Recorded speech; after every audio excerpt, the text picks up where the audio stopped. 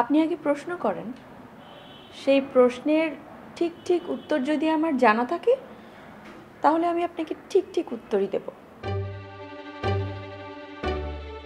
আজকে ডলির ফোনে একটা ফোন এসেছে, একটা মেয়ে ফোন করেছে। সে দাবি করেছে সে নাকি আমার গার্লফ্রেন্ড। তোমার জন্য সব, তোমার জন্য, তোমার জন্য সব, তোমার জন্য, তুমি ভালোবাসো।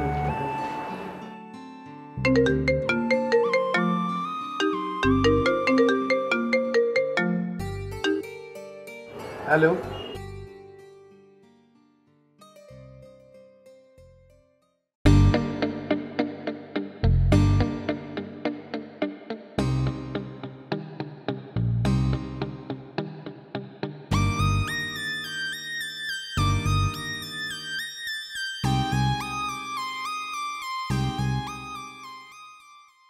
কি হয়েছে শরীফুল? খারাপ কিছু? না, আমি কদিন আগে একটা জবের জন্য ইন্টারভিউ দিলাম না, সেখান থেকে কল এসেছে। চুপ করে আছো কেন? বলো না কি বলেছে। না, ওরা বললো যে আমার চাকরিটা হয়ে গেছে। কি? ইয়েস ম্যাডাম, আমার চাকরি কনফার্ম, কালকে থেকে জয়েন। ও মাই গড, রিয়েলি? সব তোমারই জন্য, সব তোমারই জন্য। আচ্ছা শোনো, এই গুড নিউজটা মাকে দিয়ে আসি। তোমারই জন্য সব, সবারই জন্য। ওরে আমার জানতো না। Really I am feeling so happy. দেখো সব কিছু কেমন যেন একটা সেটেল হয়ে যাচ্ছে।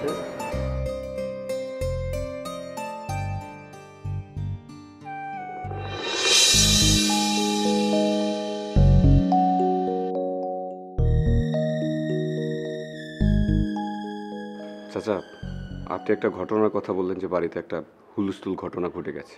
কি বিষয়টা একটু খুলে বলুন তো। তার আগে তুমি আগে ভালো করে কও আবির, তুমি কোয়ানে গেছিলে? রাস্তায় তোমার সাথে আমার দেখা হলো, দেখলাম রাগান্বিতভাবে ছুটে গেলা, হাত ধরলাম, ঝ্যাঙ্গার মেরে চলে গেলা, ব্যাপারটা কি কদি? চাচা, একটু ভাল লাগছিল না, তাই ভাবলাম যে একটু সামনের থেকে হেঁটে আসি, কিন্তু রাস্তায় হঠাৎ করে আমার দুলাভাইয়ের সাথে দেখা। দুলাভাই এমন করে বলল, না গিয়ে আর পারলাম না, তখন আপাদের বাসা গিয়েছিলাম। মানে বোনের বাসায় চলে গেলি? হ্যাঁ।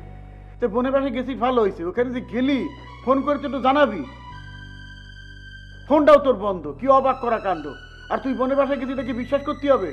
আসলে চাচা, বাসার পরিবেশটা আমার একদমই ভালো লাগছিল, তাই ভাবলাম যে একটু ওদিকটা হেঁটে আসি। তারপরেই তো আসলে বললামই তো আপাদের বাসায় ছিলাম।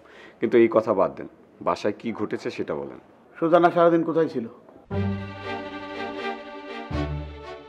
আপাদের বাসায়। ও, তাহলে একে একে দুই, ঠিকই মিলে গেছে সব কিছু। একে একে দুই মানে? মানে বুঝতেছ না? এই সুজানার নিয়ে তোমার নিয়ে সন্দেহ করতেছে সেলিম। সেই সন্দেহটা আরো পাকাপোক্ত করে দিলেন। তুমি তোমার বোনের বাসায় গেছো ঠিক আছে, সাথে করে সুজানারা নিয়ে গেলে কিসের জন্য? চাচা, এটা আপনাদের একটা ভুল ধারণা। আমি সুজানাকে নিয়ে যাইনি। আমি তো আপনাকে ঘটনা বললাম। বাসায় যাওয়ার পরে দেখি কিছুক্ষণ পরেই ভাবি বাসায় এসেছে। তো আমি কি করতে পারি বলেন? আমি তো নিজেই জানতাম না আমার হঠাৎ করে যে আপার বাসায় যেতে হবে, আর সেই জায়গায় ভাবি গিয়েছে, সেটা আমি কি করে বলবো? আবির, কোয়ান দিয়ে কি আছে সেটা আমি বুঝতেই পারতেছি না। এদিকে তো সেলিমের সন্দেহ আরো বেরিয়ে গেল। কেন? কেন মানে? সেলিম তো তোমাকে এমনি সন্দেহ করে, তার মধ্যে দুইজন একাত্র বাইরে গেছো। সেলিম কি ভাবছে জানো? তোমরা দুইজন একসাথে পালাই গেছো। যাক, তাও ফিরে আসতো। আল্লাহ যা করে তা মঙ্গলের জন্যই করে, তা নাহলে এতক্ষণ সেলিমের লাশ পড়ে থাকতো। লাশ পড়ে থাকতো মানে? সেলিম বলেছে কি জানো? তুমি আর সুজানা যদি ফিরে না আসো তাহলে সে আত্মহত্যা করে জীবন সে রাখবে না। আচ্ছা, কি বলবো, ভাইজানের এই ব্যাপারটা একদমই নিতে পারছি না। এই লোকটার কথাবার্তা, আচার আচরণ আমি একবারে ফেড আপ হয়ে গেছি। কোনো কিছু আমি নিতে পারছি না। তার যেটা মনে চায় সেটা ভাবো, আই ডোন্ট কেয়ার। ঠিক আছে, যাও তাহলে মার সাথে দেখা করো, তুই চলে গেছিস এই সংবাদ শুনে তোর মাথা একেবারে নেতাই পড়েছে। যা,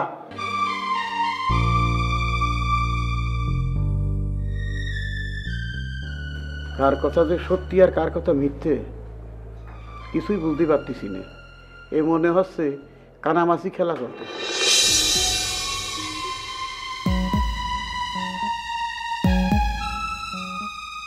তুমি আমার দিকে এভাবে তাকিয়ে আছো কেন? আপনি আমার বোনের বাসায় কেন গিয়েছিলেন? আবিরকে ফিরিয়ে আনতে। আবির ওই বাসায় আছে সেটা আপনি কি করে জানেন? রুবিনা আমাকে ফোন করে বলেছে। রুবিনার সাথে আমার কথা হয়েছে। আপনি মিথ্যে বলছেন। আপনি আবিরকে ফলো করতে করতে ওই বাসায় যেয়ে উঠেছেন। গিয়েছেন, ভালো করেছেন। আপনি আপনার হাজবেন্ডকে বলে যাননি কেন? আমি কাকে বলে যাব কাকে বলে যাব না সেই অ্যান্সার তো তোমাকে দেব না। এই মুখে মুখে তর্ক করবেন না। অন্যায় করেছেন, গলা নামিয়ে কথা বলবেন। আপনি আমাকেই জবাব দিয়ে করবেন, কারণ আপনি জানেন এই পরিবারের রেসপন্সিবিলিটি কতটা আমি বহন করি। আপনার কি লজ্জা শরম নেই? যে ব্যাপার নিয়ে আমি কোনোদিন কথা বলতে চাই না, আজকে লজ্জা শরমের বাঁধ ভেঙে আমি আপনাকে প্রশ্ন করছি। আপনি আবেগের পিছু ছেড়ে দেন। খারাপ কিছু হয়ে যাবে, কিন্তু চিৎকার করে কথা করে বলতে ইচ্ছে করছে, আমি বলতে পারছি না কারণ দেয়ালেরও কান আছে। আপনার জন্য ছেলেটা সংসার ভেঙেছে, আপনি সবই জানেন। তার ওয়াইফ তাকে ছেড়ে চলে গেছে। আমার বড় ভাই মনে বাজারে ঘুরে বেড়াচ্ছে, সবই আমি বুঝি, শুধু চিৎকার করে বলতে পারি না, কারণ মান সম্মান যেমন আমাদের আছে আপনারও আছে। সবচেয়ে বড় কথা হচ্ছে আপনি আমার বড় ভাইয়ের বউ, না হলে অনেক আগে আমি আপনাকে গলা টিপে মেরে ফেলতাম। তোমার কথা বলা শেষ হয়েছে? আর কিছু বলবে? তুমি কি মনে করেছো আমি কিচ্ছু বুঝি না? হ্যাঁ, তোমার শালিকে এ বাড়িতে নিয়ে এসেছো আবিরের পিছে লেলিয়ে দেওয়ার জন্য। আমি কিন্তু বাচ্চা না, আমি সব বুঝি। যতই চালাকি করো না কেন কোনো কাজ হবে না। তুমি গুন্ডা হতে পারো, কিন্তু সবার সাথে গুন্ডামি চলে না। কি থামলে কেন? মারবে? মারো। Get lost. Get out. Get lost.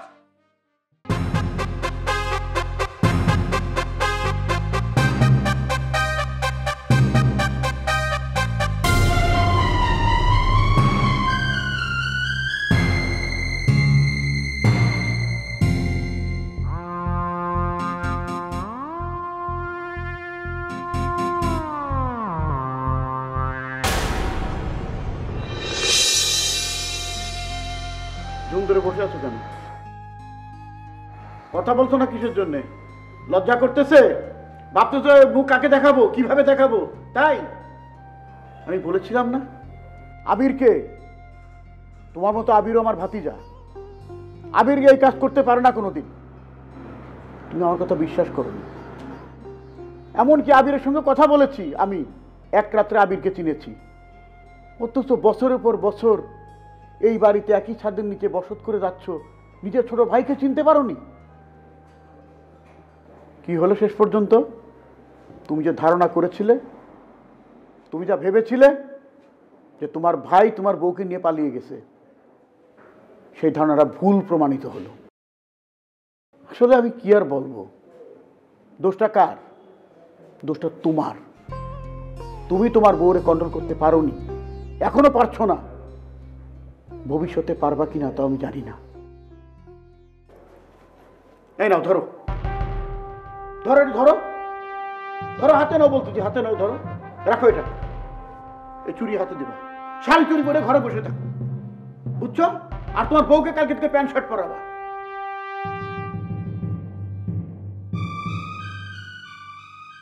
আসলে তোমাকে শক্ত হতে হবে। এই যে আমাকে দেখো, আমার বউ যখন উঠতে বলি তখন উঠে, যখন বসতে বলি তখন বসে। যদি বলি সারা রাত জেগে থাকো, সারা রাত জেগে থাকে। কেন? তাকে কন্ট্রোল করেছি। তোমার মাও কিন্তু তোমার বাবার অবাধ্য হয়নি কখনো। যাক সে কথা। তোমাকে স্ট্রং হতে হবে, শক্তিশালী হতে হবে। আমাদের বংশের কোনো পুরুষ কিন্তু দুর্বল না। তো মেরুদণ্ড সোজা করতে হবে, বউকে কঠোর হস্তে শাসন করো, দেখবে সব কিছু ঠিক হয়ে গেছে। আপনি যে কথা বললেন, আর এই যেই জিনিসটা আমাকে উপহার দিলেন, এখনকার সিচুয়েশনে আসলে আমি এটারই প্রাপ্য। আমি জানি না আপনার সাথে এরকম ঘটেছে কিনা, আপনি এটা ফেস করেছেন কিনা কোনোদিন আমি জানি না, তবে আমার কষ্টটা অ্যাকচুয়ালি আমিই জানি। বড় ছেলে, ফ্যামিলি স্ট্যাটাস, ইচ্ছা করলে তো আমি এক মুহূর্তে আমার স্ত্রীকে ঘাট ধাক্কা দিয়ে বের করে দিতে পারি, কিন্তু বংশমর্যাদা, বড় ছেলে, সব কিছু মিলিয়ে আমার হাত পাটা বাঁধা। আমি ওই শিক্ষাটা গ্রহণ করতে পারিনি, অবদ্ধতা। তাই হয়তো আপনিও আমাকে এভাবে পরিহাস করলেন। বুঝতে পারছি, তুমি বলতে চাচ্ছ কিল খেয়ে কিল হজম করতেছ। যাকে আমি আর কি বলবো, আমার বলার কিছু নেই। যাও, ওই যে দুলাল মনে হয় তোমার জন্য বসে আছে, মানে তোমাকে দেখা করতে বলছে। দুলাল কিন্তু রেগে আছে, ওকে বেশি কিছু বলতে যেও না, ঘাটতে যেও না। যাও।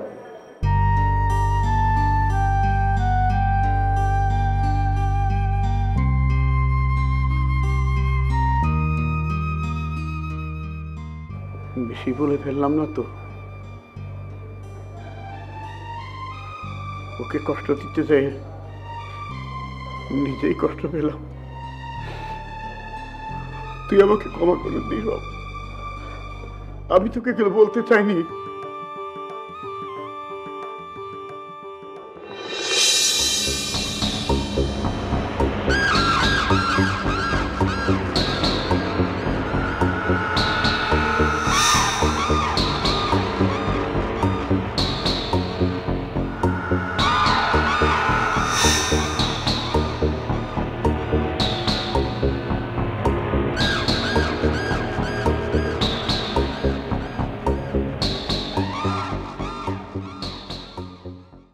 আকবর ভাই, তুই তো এখন ওয়ার্ডের নেতা, বড় হইতে হবে না? জি ভাই। বড় হইতে গেলে কি করতে হবে? আপনি কোন ভাই? যেখানে ফাঁক ফোকর আছে ওই সুযোগগুলো নিতে হবে। ঠিক বুঝলাম না ভাই। এই শহরের বিশিষ্ট শিল্পপতি আজমল এবং দুলাল, এদের দুইজনের ভিতরে কিন্তু ক্যাচাল। এই সুযোগটা তোর নিতে হবে। কেমনে? এইটার জন্য তো তোরে ডাকছি। শোন, ওই অফিসে দুইটা মেয়ে আছে, একটু লম্বা, একটা সাইজ ছোট। তোর তো আবার যে ললিপপ মার্কা চেহারা, হ্যাঁ, মহল্লা কিন্তু তোর নাম আছে লেডি কিলার হিসেবে। এই দুটাকে তুই হাত করবি। এই দুটাকে আমরা দাবার গুটি হিসেবে ব্যবহার করে ওদের সমস্ত সম্পত্তি আমাদের আয়ত্তে আনবো। ওই কোম্পানির চেয়ারম্যান হব আমি, আর তুই এমডি। ভাই সব বুঝছি, আপনার বড় ভাইয়ের যদি মাথায় আশীর্বাদ থাকে। হ্যাঁ, আর তো মনে করেন যে কইছিলেন লেডি কিলার লুক, এটা তো মনে করেন ভাই কইতে হইব না, শুধু পার্সেন্টেজের ব্যাপারটা দেখেন ভাই। ওইটা দেখবো না, তুই আজকে থেকে কামে লেগে যা, ঠিক আছে? ঠিক আছে। কোন কামে? ওই যে লম্বু, এই দুইটারে তোর ফান্দে ফেলা। ঠিক আছে ভাই। যা, তোর দিকে আমার খেয়াল আছে, বাকিগুলা আমি ম্যানেজ করতেছি। ঠিক আছে ভাই। যা। আসসালামু আলাইকুম। ওয়ালাইকুম আসসালাম।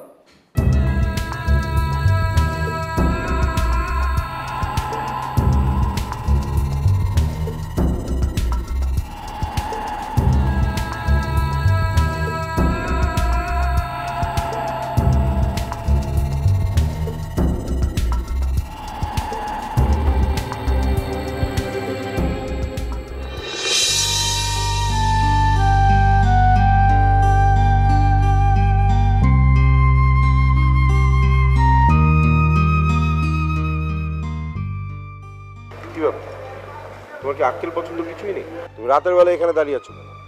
তোমাকে না বলেছি যে ঘর থেকে বেরোবে না? কি হচ্ছে, তুমি কাঁদছো কেন? আমি আর এই বাড়িতে থাকবো না। থাকবে না মানে? রাতের বেলা এই কেমন যোগ করছো তুমি আমার সাথে? হ্যাঁ, কি হয়েছে তোমার?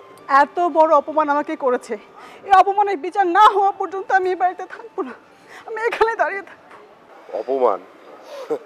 তোমাকে কি অপমান করবে? কি নাটক শুরু করলে নতুন করে?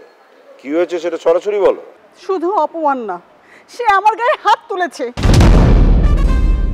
এ দেখো আমার গালে এখনো দাগ রয়েছে।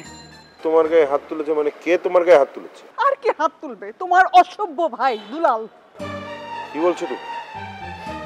দুলাল তোমার গায়ে হাত তুলেছে? হ্যাঁ, হাত তুলেছে। আমি তো জানি যে তুমি আমার কথা বিশ্বাস করবে না। কোনো দরকার নাই, আমি তো জানি এর কোনো বিচার হবে না। তুমি একটা কাজ করো, তোমার ভাইকে গিয়ে বলো যে আমাকে এভাবে না মেরে, অপমান না করে আমার গলাটা চিপে মেরে ফেলুক। আমার হাজবেন্ড হয়ে তুমি কোনোদিন আমার গায়ে হাত তুলোনি। আর তোমার ভাই, তুমি যদি এটার বিচার না করো তাহলে ভাবো তুমি আসলে পুরুষই না।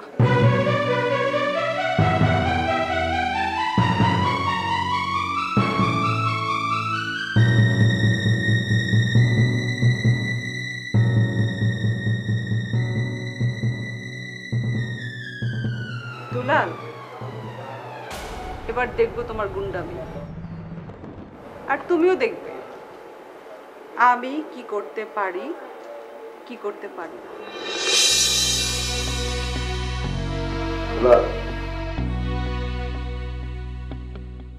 ভাইজান, তুমি কিছু বলবে? আমি একটু ব্যস্ত আছি, তাড়াতাড়ি বলো। তোর এত বড় সাহস কি করে হলো? সাহস? তুমি তো ভাইজান আমাকে খুব ভালো করে চেনো। ছোটবেলা থেকে সাহস নিয়ে জন্মগ্রহণ করেছি আমি। এত সাহস নিয়ে আমি জন্মেছি। আমি কোনো কিছুকে ভয় পাই না, আগুন নিয়ে খেলতে জানি। আমার মনে হয় আমার কতটা সাহস তোমার চেয়ে ভালো কেউ জানে না ভাইজান। সেটা আমাকে আর বলতে হবে না, শুধু আমার একটা প্রশ্নের জবাব দে। তুই আমার স্ত্রীর গায়ে হাত তুলেছিস কেন? এত বড় অধিকার তোকে কে দিয়েছে? অধিকার কেউ আমাকে দেয়নি, অধিকার আমি আদায় করে নিই। তুমি তো ভালো করেই জানো আমি আমার নীতি থেকে এক চুলো নড়চড় করি না। আমার মাথা আগুনে জ্বলে পড়ে মাঝে মাঝে অঙ্গার হয়ে যায় যখন কেউ আমাকে ব্লেম দিয়ে কথা বলে। এই পরিবারের অনেক কিছু রেসপন্সিবিলিটি আমার, এই পরিবারের অনেক কিছু আমি ডিজার্ভ করি। কোনো অন্যায় তো আমি সহ্য করবো না। এই জন্য আমি তোমাকে বলছি, কোনো মিথ্যে অপবাদ আমার ঘাড়ে দিও না, আমি সেটা সইতে পারবো না। একটা ফালতু মহিলার জন্য তুমি আমাকে যেভাবে ব্লেম দিয়ে কথা বলছো, তুমি যে আমার ভাই, তোমাকে চিনতে আমার কষ্ট হচ্ছে। তোকে এক চর দিয়ে তোর সবগুলো দাঁত ফেলে দে। না, পিস্তলটা বের করো ভাইজান, বাবার লাইসেন্স করা পিস্তলটা, যেটা কখনো ব্যবহার হয় নাই। ঠিক এই জায়গাটা মারো ভাইজান। তুমি কত বড় ভুল করেছো জীবনে, কত বড় মাসুল দিয়েছো জীবনে, সেটা কিন্তু আমার চেয়ে ভালো তুমিও বোঝো। শুধু মুখ বুঝে, চোখ বুঝে সেটা সহ্য করে যাও। আমি বাহির থেকে তোমার ভিতরের কষ্টটা বুঝতে পারি, সেই জন্য বারবার আমি তোমাকে কোনো তাপ সহ্য করতে দেই না। আজকে তাপটা একটু সরাসরি নাও ভাইজান। তুমি তো জানো ভাবি কত দূর গেছে, তুমি তো জানো ভাবির দৌড়টা কোন পর্যন্ত গেছে, তুমি তো এটা জানো। নিজের বয়স সামনে তো যেতে পারো না, গেলেই তো বিড়ালের মতো হয়ে আমি আর বয়স সামনে বিড়াল হয়ে যাই। তোর একটা বড় সাহস, তোকে আজকে আমি ভাইজান খবরদার আর একটা বার গায়ে আমার হাত দিয়েছো। খুব বাড়াবাড়ি করছো কিন্তু তুমি। তোমার যদি এতই সমস্যা হয় আমাদের সাথে থাকতে, এই বাড়ি থেকে চলে যাও, তোমার স্ত্রীকে নিয়ে আলাদা থাকো।